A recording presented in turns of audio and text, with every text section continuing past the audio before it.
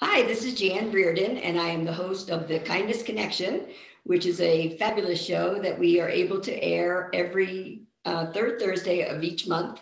And this particular Thursday here in March, on March 17th, I have two very, very special guests near and dear to my heart. I've enjoyed every show so far, but the fact that I have the guest that I have with me today means a great deal to me. And I just wanted to be able to introduce Jen, my brother Mike, and his wife Jennifer Riordan's children. I have Josh Riordan here, and he is 14 years old, and I have Averie Riordan here, and she is 16.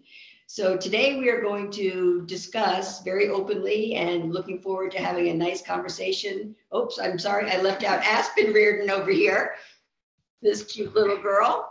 She is my other niece, and we'd love to have Aspen here with us as well.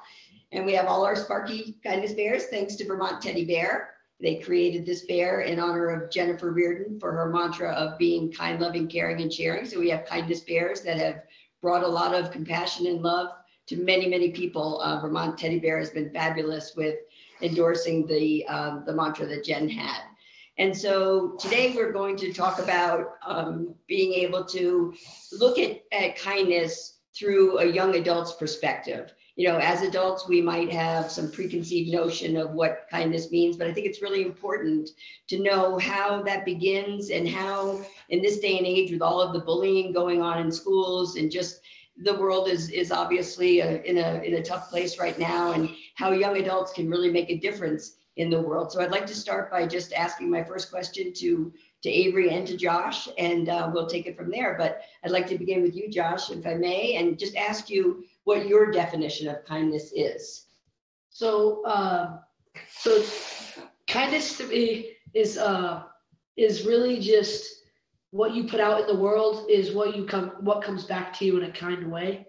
And if you put out something that's kind in a very nice and polite way, or you're there for somebody, yes, it's the best way to just have happiness and kindness in the world. And every day we strive to make the world a better place. So just by a helping hand is always the biggest part of kindness. And so, yeah, that's what I think. And I believe that kindness is beautiful. That's a great perspective. How about you, Averie? What are your thoughts on what kindness, the definition of kindness to you? I would say it's not always the big things in life, but just the little things you do for people, like holding the door, complimenting them, or just being respectful towards people. Very nice. I love it. I love it. Let's see what else we have here. How do you feel as though kindness has impacted your life, Josh? So in my life, like I grew up with a fortunate, very lucky to have two great parents that raised me amazingly. And so kindness to me would be anything that they do for me to help me or to comfort me. Like it could be making me breakfast, it could be buying me a bat, it could be like giving me a ride to school. Like it's all the like Averie said, it's like the little things in life that people do for you that you don't really understand. And a lot of people take it for granted. And I always try to think about how that is impacting my life. Good, I love it. Yeah, a lot of people overlook those little things that happen. And when you stop and think about it, it really fills you up to know how other people care about you and how much that can make you feel better about yourself as well. Now, how about you, Averie? What would you say? I would say that with the kindness that I'm given, I'm able to share it with other people. So with having such kind parents and people around me who really care and love for me, I think it's really easy for me to take how they love me and show that towards other people. Perfect. And that makes a big difference. Yeah. Josh, how would you say that kindness could help to reduce bullying in school? That's a great question. So bullying in schools is not a good thing, obviously. And it's hard for a lot of people to go through somebody who's bullying you because you feel like you don't have help sometimes. But when someone's getting bullied, the bully always has something going on with them to make them feel this way, to make them want to hurt other people. Mhm. And so if you show them more kindness than like you know how to show, you just give them as much kindness as possible. I feel that that can really fix a lot of bullies' mentalities to the way they treat people. Um, so yeah.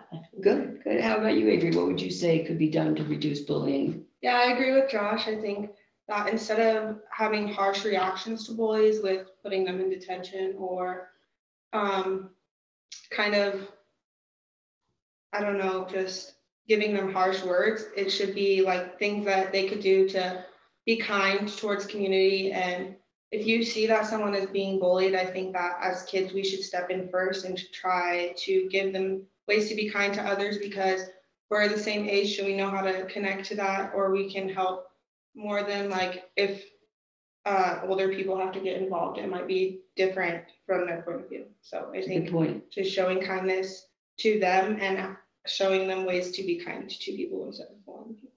Right? So Josh, could you give us an example of something that you have done or has been done to you or both regarding kindness or compassion or understanding? Like what comes to mind for you? So like I said, I grew up in a very kind family that just always was there for me whenever I needed anything. And so I don't think that there's one really big thing that sticks out that was the kindest. I think that everything that is done for me is just done with such care and kindness. And so I'm very fortunate to have that. A lot of people don't have that. And I want them to have that. And that's like one of the main reasons for this podcast and or this TV show, sorry. And my dad's foundation, that's like one of the main purposes of it is to just go out in the world and show people that there are good people out here that care for them and that want them to be good. So, yeah, but there's not just one big thing. It's everything that I do for other people mostly, and everything that's done to me that could be making a waffle or giving me a boat ride or anything that is just something that to be grateful for. And I'm grateful every day for everything that I ever have. And sometimes when I'm not grateful, I just think about the times that I need to be grateful and the things that I have. And there's a lot of unfortunate people out there, which is really unfortunate. So I think that just my life is very kind and Blessed. caring and blessed. Right. How do you think you can carry that forward into the community so that more people will have just even a bit of that in their heart? So yeah, that's kind of what the foundation is all about. It's really just giving to people that don't have kindness in their life, or they're just feeling down and they just can't get themselves back together. So giving is just a very great thing. I think that our foundation really displays that. Can you tell us a little bit more about the foundation? So our family's motto was always to be kind, loving, caring, and sharing. And so my dad started a foundation for my mom. It's about just giving back to the community what they gave to us and really just displaying how kind our Albuquerque is really, because Albuquerque is a great city to live in, and we just want to display how it is. And I think we're 26th, we're the 26th kindest city in the world or in the country. So we're trying to get to number one, but I mean, it's just be kind to people, and it always lightens their day, makes people feel happy. That's awesome.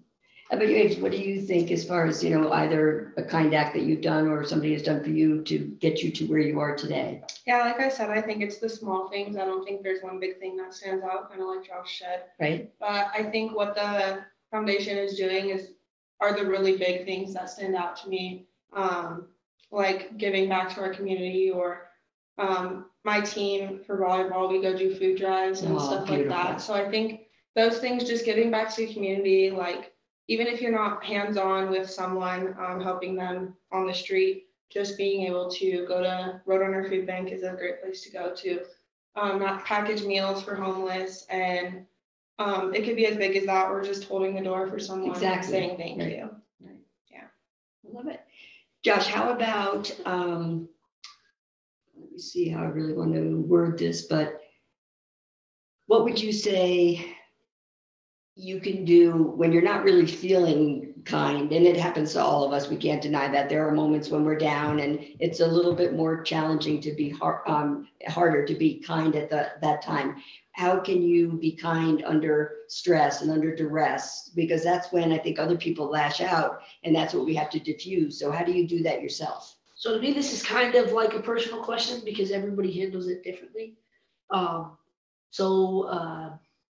To think about, now for me, I have a lot of stuff that I could just think about and be grateful for, and that gets me back in the kindness mood. But I want to talk about people that don't have stuff to be grateful for.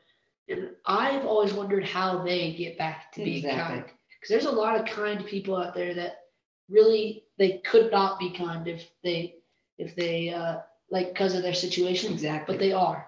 And for me, what I think happens is they find hope.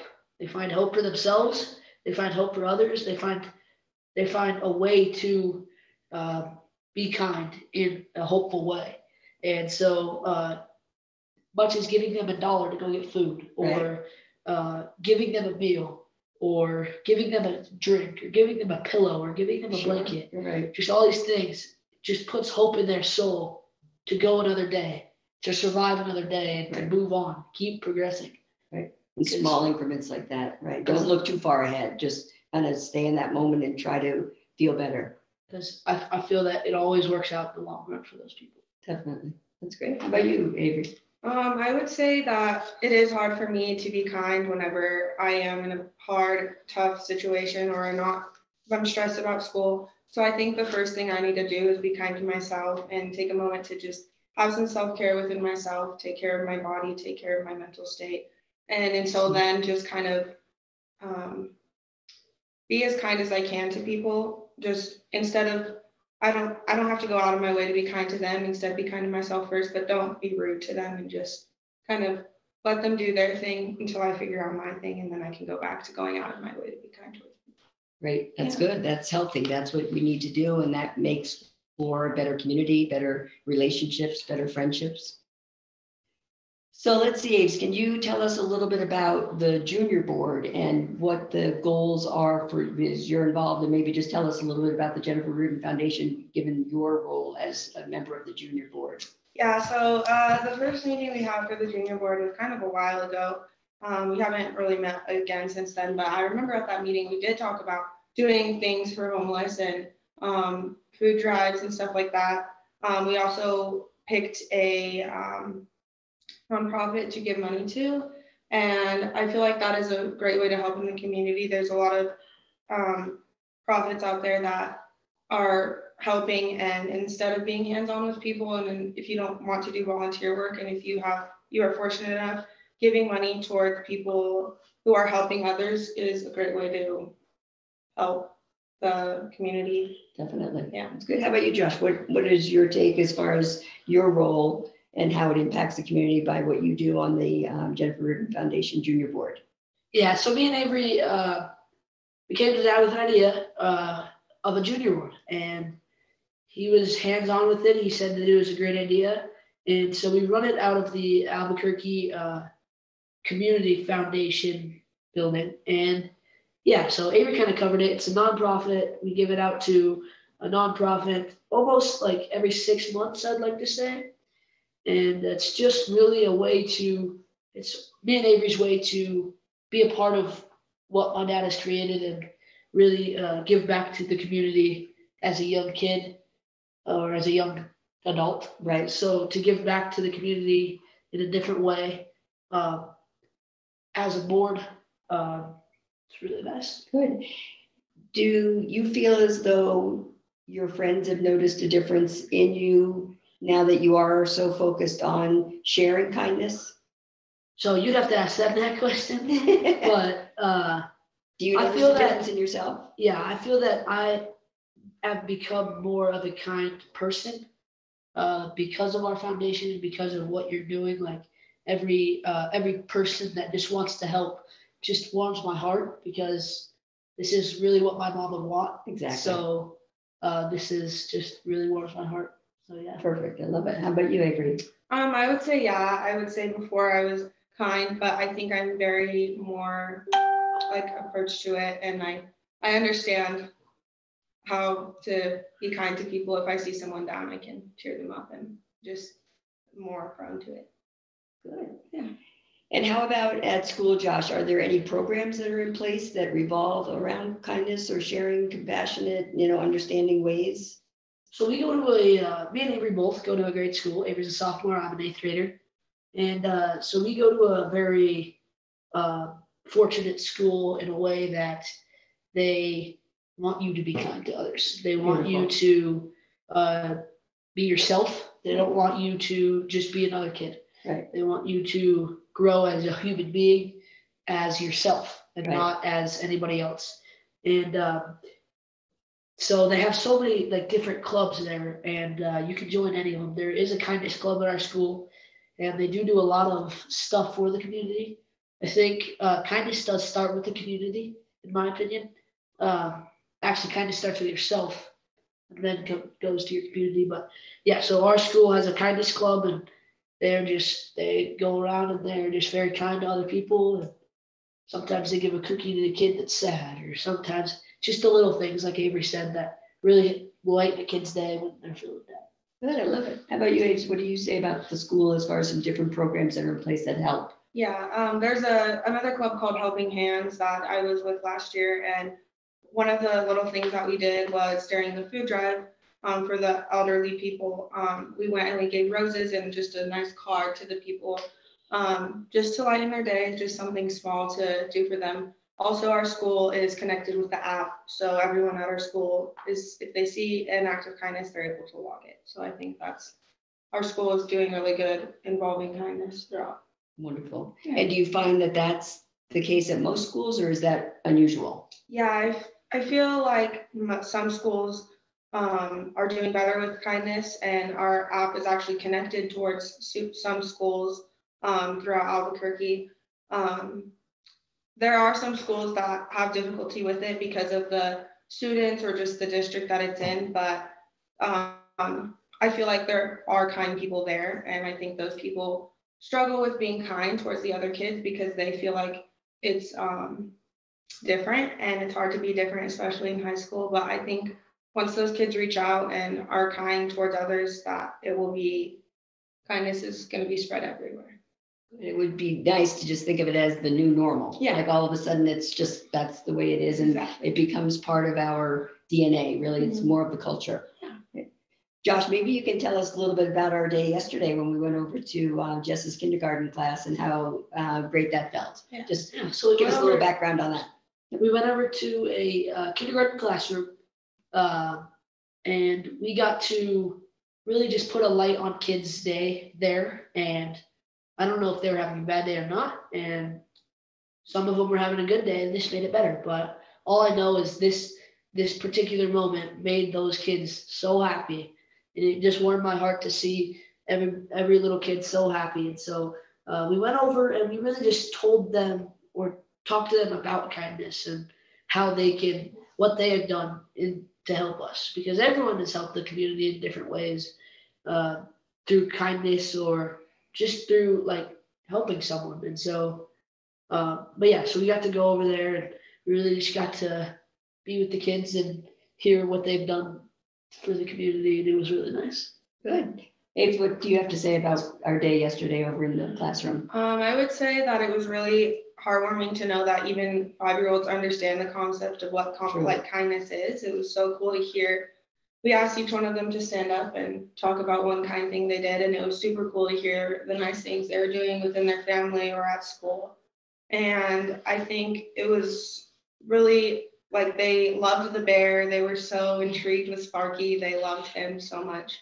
And I think it's just really cool to understand that, like, it's hard to understand kindness sometimes, but it sounds like these kids have such a good grasp of it. And they were so grateful when we gave them bracelets. And so that made their day, and it was good to know that they were starting their day off with a kind thing, or just even thinking about something kind they did and they can redo that. And I know some of the other kids were helping just their friends in the classroom. So it was Exactly, good to instantly. hear that. It was, it really was. Josh, what would you say, you get up in the morning, do you try to, take a minute and start your day with that grateful heart? Or does it come throughout the day? Like, how would you describe like the best day that you could have for yourself? So my best day would be probably every day. I mean, I wake up to a great house and a roof over my head and water and food, um, and I'm just grateful for that right off the bat. So And you think about that when you get up, you feel that? so I'm going to be honest, not every time, Right, of course not not. always, but I try to. That's the biggest part of the day is the morning, is when you wake up, how you feel, how Right. you're going to act that day, how you're going to get up and push through the day. And there's going to be hatred. There's going to be stuff throughout the day that you're not going to like. It's how you can come back from that and Exactly. answer to that. So, Perfect. How about you, Avery? When you start the day out, what's your plan for the day? How do you go into it? I would say that being kind to myself first is a really big thing, and starting the day off, telling myself how to be kind to myself, and just really taking care of my body. And then I would say just again the little things when I see someone, if I think they look good, then I'll let them know. And Nice. I think it does come throughout the day for me. If people are treating me kind, then I have a more want to be kind to other people. But I feel like I am grateful for, in each morning, it's good to know that, like, I know that there will be kind people around me at some Good. point. Good. Yeah. That's great. So Josh, what do you think about, fast forward, Josh Riordan's, 21 years old? What do you want to see as yourself as a young man? I want to see compassion. It would be the biggest part. I would want to see just I would want to see Albuquerque being so kind that people want uh, to be around each other and to see each other.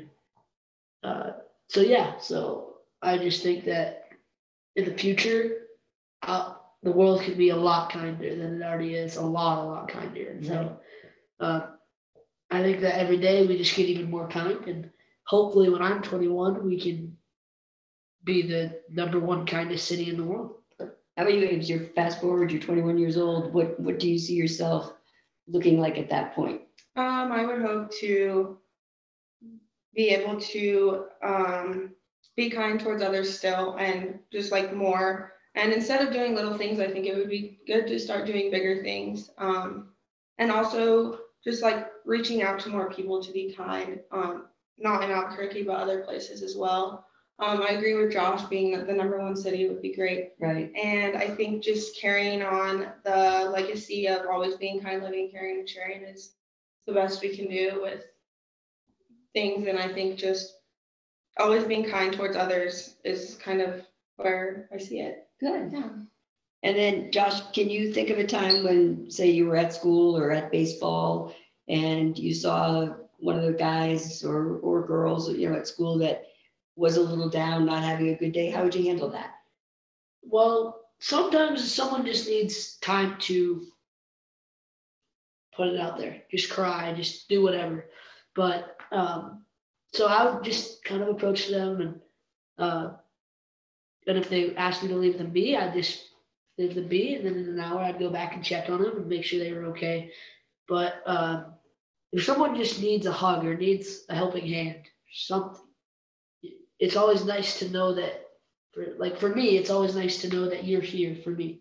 Right. You're here if I'm down and I need a hug or I need something, right? You're here for that. I mean, not just that, but I'm just saying, like, you're here for me, right? And you are here for me because you're my sister. Like, so I just have a lot of people that are there for me, but some kids don't have anybody. And so just to be that person for somebody is a really big thing. Beautiful. How about you, Abe? Have you noticed somebody that's down, and how would you handle that? Yeah, I think the first thing to do is just ask them if they're okay, and if they don't want to talk about it, then you did what you could to help them at that point. Just checking in with them like continuously, I think is good. Maybe not like 2 seconds later, but a little like an hour or two later, just making sure that they're okay, because all you can do is help. All you can do is ask, yeah. And if they don't want to talk about it, then that's okay, and that's on them. I think just checking in with them and checking in, especially if it gets like super bad with their other peers or teachers or guardians, just making sure that they're okay, and maybe like bring them a treat to school or just act extra kind to them that day. Fabulous. Yeah.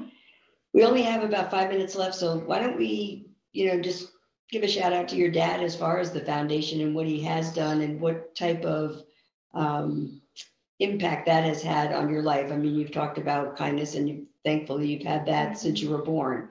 But now things, have changed, and you have both done an amazing job accepting the reality and watching your dad really carry the mantra of your mom through you out into the world. So what would you say, Josh, that you're most grateful for as far as all that your dad has done, whether it be the foundation or other than that? I'm just grateful that he's here for us every day. That's right. Right? He wants our opinion on stuff that really is not our voice to say anything. And so he is not only carrying mom's legacy, he wants us to be a part of it. Exactly. He wants us to be involved with it. He doesn't want us to just sit there and watch it work. Exactly. He wants like every decision that he makes is passed by us. Yes. Now maybe some decisions we don't like, but he'll still do because that's what needs to happen. But it's kind of like a presidency. Yes, absolutely. He's the president and we're just the council, and we just listen and we just advise. We just your perspective is important. Really tell him what we see and how we would fix it, and or how we would do it, and he takes it into accountability, and that's really what I appreciate, because he can't always take our opinion 100% of the time, and I don't expect him to. But I do expect him to listen, and he really does do that. So I really just thank him for that. So, Dad, if you're listening.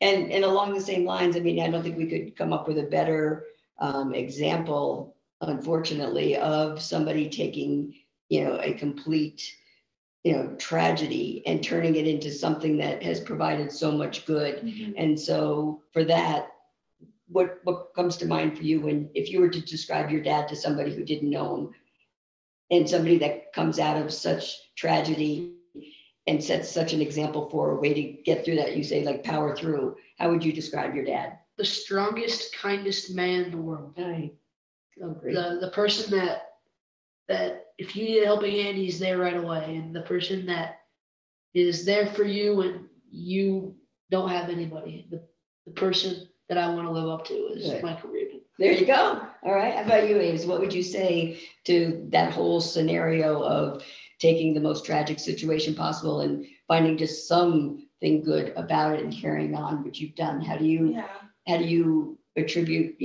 that to your dad instilling that in you? I feel like the biggest thing for me was the Isotopes game when we did the kindness thing. That was such a good, happy feeling. And just talk a little bit about that event, because that was awesome. I'm glad you brought that up. So we actually there was an Isotopes game, and we just the kindness night. Yeah, it was a kindness night at the park, and we had our booth, and we were giving things away, and we connected people with the app. So that was really good, and I think that's when I noticed that we did make such a bad thing in life something good, and we found a positive in it. And I think that our whole family is so strong for that, and I think none of us could have done it without anyone, especially my dad. Exactly. But I think the foundation is just a way to show love and kindness through our family and also to other people. I think it's good for other people to see the love that our family has. Absolutely. Yeah. What an example. Yes. He's the hardest working man you'll ever meet. Yeah, that's for sure. Mm-hmm. Nonstop. Mm-hmm. Right. And speaking, you referred to the app, and obviously I know what the app is, but can you tell us a little bit about it? Yeah. So the app is, you can go to the internet and search the Jennifer Riordan Foundation, and you can go to My Kindness app.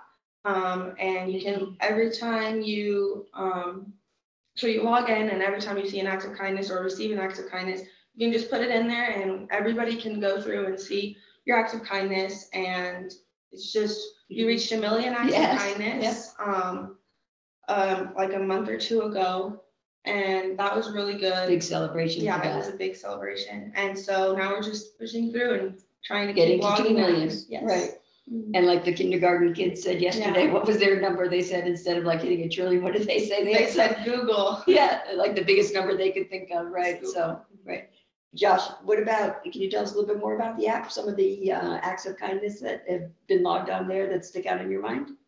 So, so acts of kindness on the app, they can be anonymous and they can be put out there, but there's so many good people in the world, and like every time you look at them, you're just like, there is people in the world that care and want to be kind, and so yeah, so it ranges from 1 million cans of soup to food bank to help someone pick up trash. Exactly. Like it just ranges from everything, and I think that's what we love so much about it is there's like 1 billion different kind acts that you can do in the world. Exactly. And I think that we've seen all 1 billion. Right. And what I like about the way it's posted, it's not, you can post what you do, you can post what you saw somebody else do, but I love the fact that that just makes you feel better. When you read about something that somebody else did, or you hear about something that somebody else did, it doesn't have to be, you're not even involved, but it just makes you feel good about